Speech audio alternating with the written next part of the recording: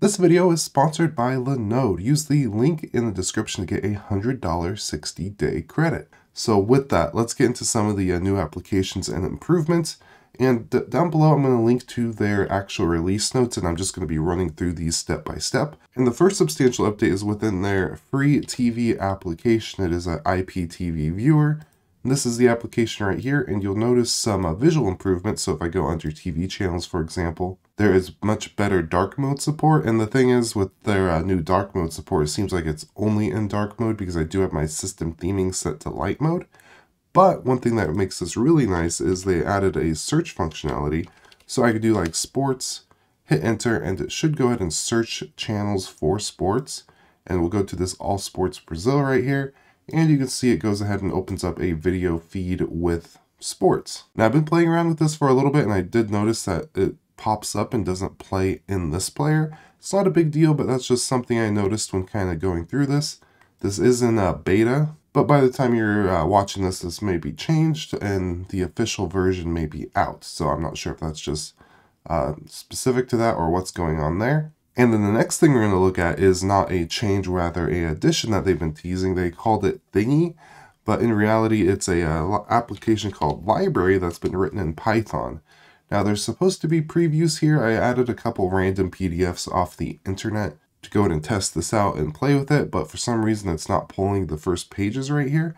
But this is pretty cool because it gives you a little dialogue or a little progress bar for how far you've read into the document.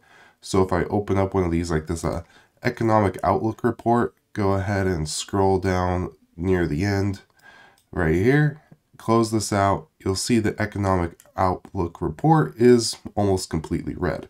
And all these are just PDFs in my documents folder, and it went ahead and pulled these up automatically. So this application is very simple, but it works, and just anything like this is a welcome addition.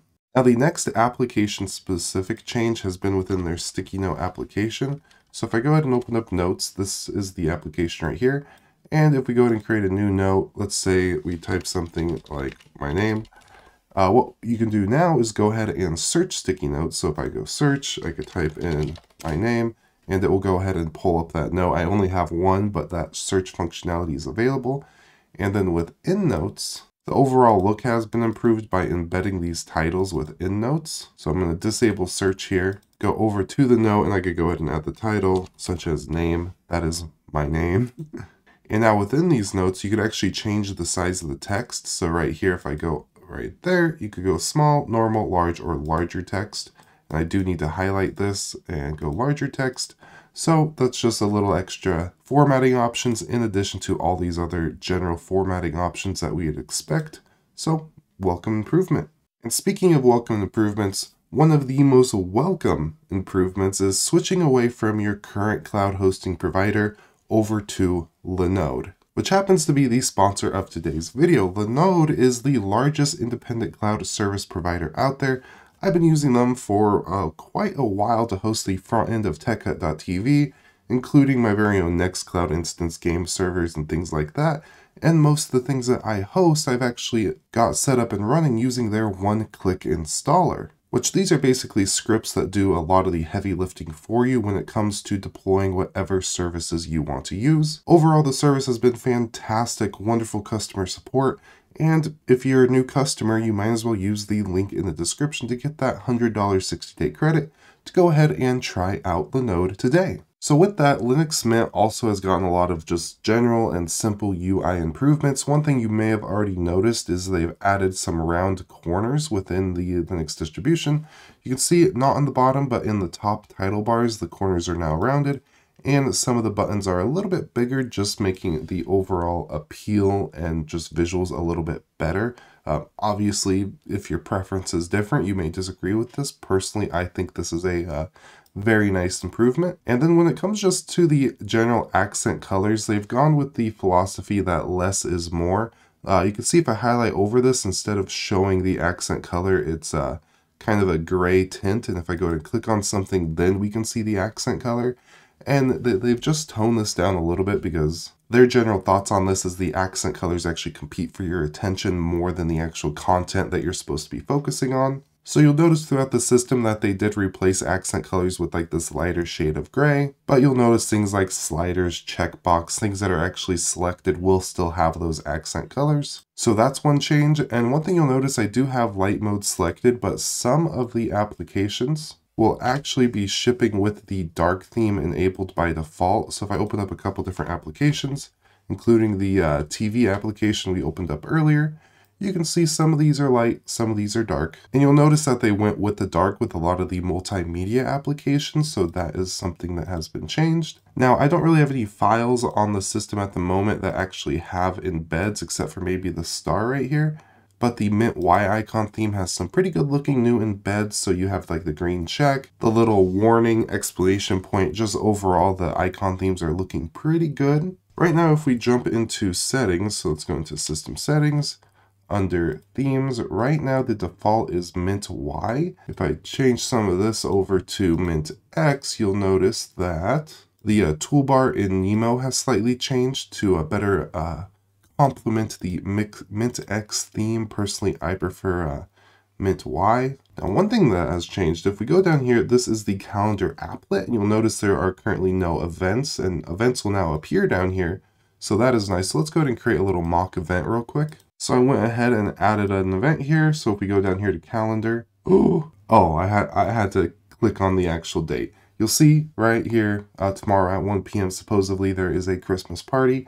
So that is nice. And this applet will also support online accounts. It uses the Evolution Data Server. So if you use something like the Google Online accounts, this will automatically sync and be ready to go for you. And these are some of the more obvious things. Like I said down below, I'm going to be linking to the full changelog. There has been a lot of just general minor improvements, settings additions, and changes within both Linux Mint and their Cinnamon desktop. So I do recommend you check that out. Just some general examples. The Workspace Switcher, Notification Applet, and Windows List Applet all have new options within their settings. If you're using NVIDIA Optimus, which is like the hybrid graphics, there's actually an option within the .desktop file to go ahead and prefer the non-dedicated GPU, things like that. There's been a lot of printing support additions. There's been some X app improvements. One thing, if you go into their web apps, so I'm going to go over to web apps. Let's create a new one real quick. So we're creating TechHut.tv. The icon's fine. Let's go ahead and hit OK. You can now see it lists the actual browser it's going to open up with, and you can change different websites to open up with different browsers.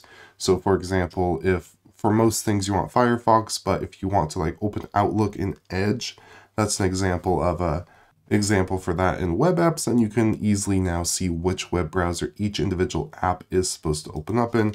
And web apps in Linux Mint is something that's really cool. So if I go ahead and open up this web app, it just opens up in a more containerized window for this specific website and for things like email clients that you want on the internet or just general things. Depends on your use case. It's a very, very useful tool. And of course, there has been some substantial artwork additions. So if we go over here, go to the latest version, which is Una, I think is how you say it. All of these wallpapers are brand new. People, sometimes on these videos, people are like, why are you focusing on wallpapers? Well, people are really good photographers, or they spend a lot of time to make a lot of these look really good, and they are definitely worth highlighting. So I do recommend you go ahead and check all these out. On the actual announcement, you can see previews of all of them as well with links to go ahead and download them for whatever distribution you happen to be on. So just something worth checking out. This is a Christmas tree, so we're going to keep that for the duration or the remainder duration of this video. And of course, we just have some general system improvements. I'm going to go ahead and throw open NeoFetch real quick. Ooh, Linux Mint already ships with NeoFetch. That's nice. They're running the 5.4 kernel. I'm looking at it. That is correct. I'm not saying it wrong this time. And when it comes to general updates, Flatpak is now on version 1.2 as the Linux firmware 1.1.87. Cinnamon is on version 5.2, and this is using the LTS version of Ubuntu, so the 20.04 release. And of course, this version of Linux Mint is going to be getting security updates until the year 2025.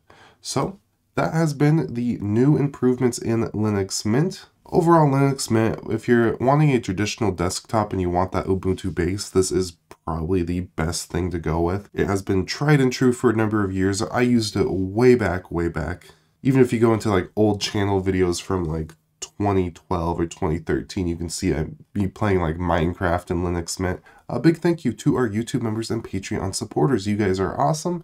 And big thank you to Linode for sponsoring this video. Again, if you use the link in the description, you get that $100 60-day credit. Free money. You might as well. With that, I do hope you have an absolutely fantastic day. By the time you're watching this, this might be on official release. It's currently on beta, but we will be linking down below to both the release notes and the Linux Mint website, so you can go ahead and check up on the progress of that. Again, have an absolutely beautiful day, and goodbye.